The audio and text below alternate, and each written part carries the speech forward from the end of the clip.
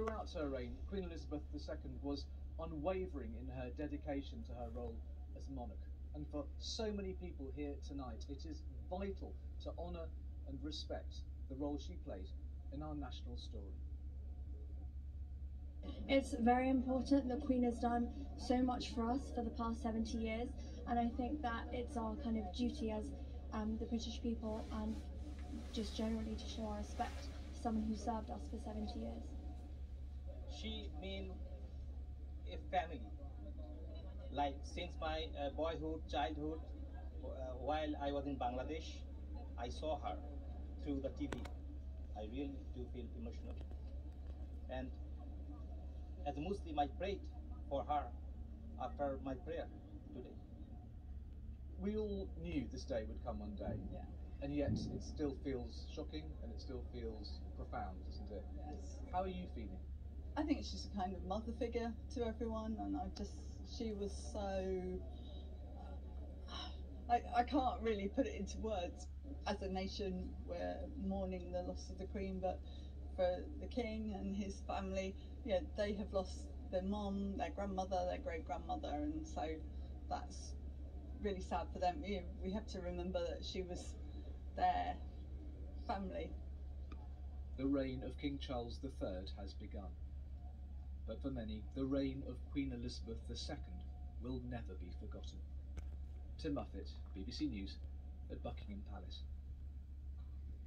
And as people continue to arrive here at the palace, just as they did last night, I was chatting to some of the people who'd brought flowers, and one young woman, she said, this was not my queen, but I wanted to bring flowers because I wanted to show my respects. And she explained that she lived in London, that she was originally from Taiwan, but she said, I had such enormous respect for the Queen. And in particular, she pointed to the fact that she was so hard working, and the fact that only a few days ago, as we saw, she greeted the new Prime Minister, Liz Truss, and this young woman and the person she was with, who was from Brazil, and he said, not my Queen either, but I had enormous respect for her, and we had to be here this morning. We had to come and pay our respects.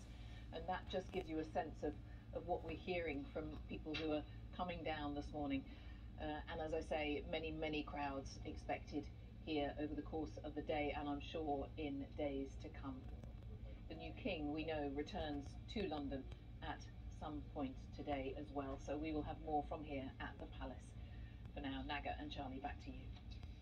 Jane, thank you very much. And as Jane said there is an expectation. We have been indicated that King Charles III will return to London. The timetable, nothing yet has been clarified, but as we get that, of course, we will bring that to you. Now, Buckingham Palace, as you've seen this morning, very much a focal point of national mourning for the Queen. But there'll be cities all across the UK who will be making their own plans. Let's go to our Midlands correspondent, Navtej Johal, who's outside Leicester Cathedral for us this morning. Navtej, thank you very much. A lot of places will be trying to work out just what to do and how they allow people to pay their respects. Tell me about plans there. Yes, absolutely. A book of condolence is going to be opening here at the Cathedral and at Leicester Town Hall later today. But this is a city, like most across the UK and many across the world, which is in mourning. It's a place which has a deep level of affection for the Queen. It's where 10 years ago, in 2012, she began her Diamond Jubilee tour. And I was here just a few months ago nearby at the St Matthew's Estate for the Platinum Jubilee celebrations, and that's a place where people from around the world have come to make their home in Leicester. And hundreds of them had come out for a big Jubilee lunch on a rainy afternoon to pay their respects, to celebrate the life of the monarch.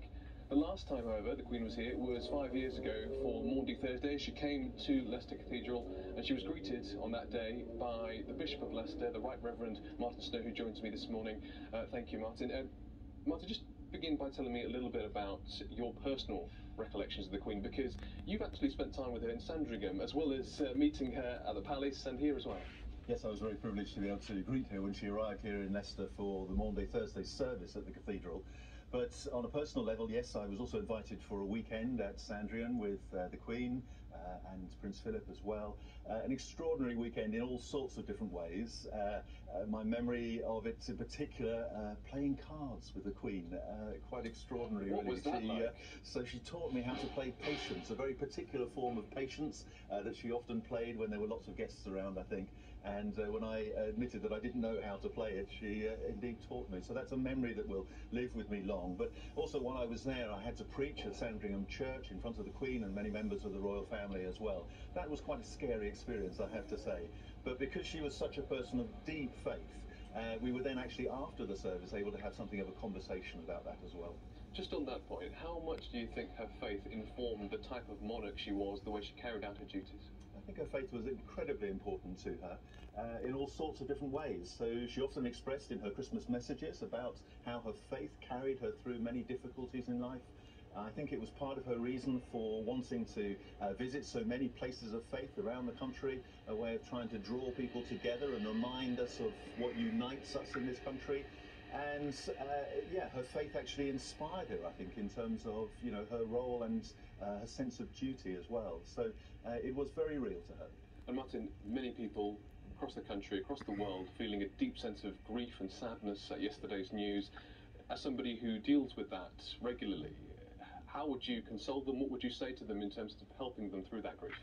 I think the most important thing is to say that we all have our own ways of expressing our grief. It's not the same for everybody, and for some people it'll be laying flowers in a very public way. For others it'll be much quieter, and I think I'd want to say in particular that our churches stand ready really for people to come and visit, to just simply have a time of quiet, to sit whether alone or with others. We have a special service, in fact, happening tomorrow evening at 6:30, St Mary de Castro Church here in Leicester, which is a very, very simple opportunity for people to come together to express their grief in a way that is appropriate to them.